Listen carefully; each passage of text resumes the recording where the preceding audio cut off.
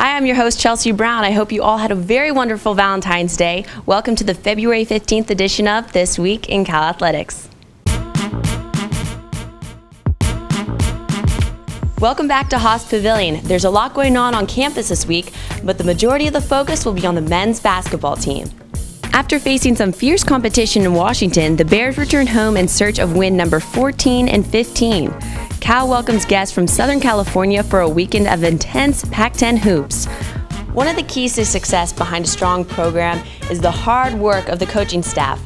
I had a chance to talk with assistant coach Jay John as they take on USC and UCLA this week. Here's our conversation. Standing with me is Coach Jay John. Coach, thanks for joining us today. Oh, delighted to do it. Yeah. Now, Coach, what is your role in preparing the team for such a big week? Well, I think all of us as assistant coaches, certainly you have your group of guys that you spend most of the time with, and like all of us, we'll all meet together with the head coach and figure out how we want to attack certain things. And bottom line is we're all in a support role to get our guys ready to play these games this week, and that's just a typical way of how offices and coaching staffs operate. Now, Coach, last time you played UCLA and USC, there were 2 points. You guys fell short on one of them against UCLA, and then you guys scored the buzzer beater against USC. This time around, how are you guys going to prepare this week? Well, once again, as we said to the fellas last Saturday, Coach Montgomery said to him, all right, we don't have Allen, and someone's going to have to step up. That person was Jeff Powers, and everybody's going to have to, to play. But what you're telling your kids is you want to put yourself in a position to win the game. That's what you want to do in any game you play. Be in a position at the end of the game to make a play to win the game. And that's what you have to do as a particular team. You can't control what the other team is going to do and what they're going to bring to the ball game. So as far as this week goes, it's really no more complicated than continuing to do what we do as a team, but try to do it a little bit better, than maybe we did the last week or the last time against them. Defend this particular action better, anticipate this thing happening better, understanding where UCLA tried to attack us. Understanding where we're better, where UCLA was vulnerable. USC, same thing. And then it goes back down to, the character, the effort, the things that the kids do on the floor to make more plays. And that's what, we were 2-point games either way, and down in Southern California. Anticipate it being any different here probably doesn't make much sense. They're probably going to be games that go down to the bitter end again. Now, wrapping up the regular season and heading into the postseason play, what do you find to be the bigger factor, luck or skill? Well, I think it's kind of dorky to say, I think, at times that you create your own luck. I do know that people that bust their tail on a particular endeavor can see opportunities better than those that are on their heels and being lazy.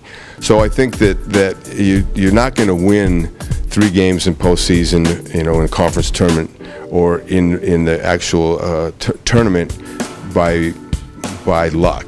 There's got to be ability there, and then it's your team bond that allows you to maybe sort things out enough to win over 40 minutes. But as we finish off this season and go forward, we do have young guys on our team, and we continue to try to express to them that there's more that they can improve on in the next month, that it's not over. They haven't hit their ceiling. So with this particular team, that's where we're headed. Still trying to get more out of guys in the last month of the year, and finishes on a high note as possible. Now, Coach, with Valentine's Day just yesterday, in the essence of love, why do you love the sport of basketball so much? Well, that's really, you don't want a whole book, do you? The thing about the sport of basketball for me, it was just something that as a player and as a kid, I just derived great joy from all parts of the game and the competition in the game and the skill that I worked on in my driveway and then honed in other small group pickup games, and then certainly as a player. And it just emerged as something that I had a lot to offer to other young people. in my own children. So, you know, just the fun about being with kids that have shared the same dream, that kind of were reared in a similar fashion, and they have talent with the game, and it's fun to help those kids. We only get them for 4 years, you know. Every now and then it might be a fifth-year guy, but you're only part of their life for a short amount of time, and to watch kids, you know, come in as freshmen, and really most of them are clueless as freshmen, and then they start to figure things out, and that's the fun part. You know, then they start to grow and realize they had more control over their development than they thought, and once they figure out some things, and that part's fun as a coach, and it's enduring, and it does keep you young and refreshed. Coach J. John, thanks for your time and best of luck this week. The Bears are home to host USC at Haas Pavilion on Thursday at 7:30 p.m. Come back out on Sunday when Cal and UCLA clash on the court in a 7 p.m. game. Tickets are still available for both games, so don't miss out on 2 of the last 3 regular season home games of the year. Call 800-GO-BEARS or visit calbears.com to buy yours today.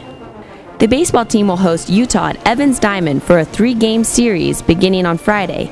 First pitch for the game is at 1:30 p.m. Come back out and enjoy a day at the ballpark with 1 p.m. starts on Saturday and Sunday. Lacrosse gets St. Mary's College in a 1:30 p.m. game on Saturday at Witter Rugby Field. In the pool, men's swimming will put bragging rights on the line as they host Stanford for a duel at 1 p.m. on Saturday at Speaker Aquatics Complex. Rugby hosts UBC for a 3 p.m. game on Saturday on Treasure Island. Click to the Rugby homepage for directions and more information. Men's tennis welcomes UC Santa Barbara to Hellman Tennis Complex for a dual match on Sunday at 1 p.m. The action doesn't stop there. Plenty of teams are on the road for competition this week. Women's basketball heads to Southern California this weekend to take on UCLA at Pauley Pavilion and USC at Galen Center. Softball is also in Southern California for 5 games in the San Diego State Tournament. Men's golf is in Hawaii for the John A. Burns Intercollegiate Tournament, and women's golf will take part in the Peg Barnard Invitational at Stanford.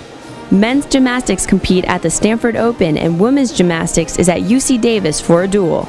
Women's tennis is in Charlottesville, Virginia for the ITA National Team Indoor Championships, and women's water polo takes on San Jose State in the South Bay on Saturday. Remember, you can watch the Cal Sports Report on Comcast Sportsnet California every Wednesday. Check your local listings for availability. You can listen to Cal on the airwaves at KNEW 910 AM every Monday evening from 6 to 7 p.m. on the Cal Coaches Corner with host Todd McKim. Click above to see the calbears.com composite schedule for a listing of all Cal events. And if you haven't already, check out the new calbears.com Bear blog. Thanks for tuning in to This Week in Cal Athletics. I'm your host, Chelsea Brown, and as always, we'll see you next week. Go Bears!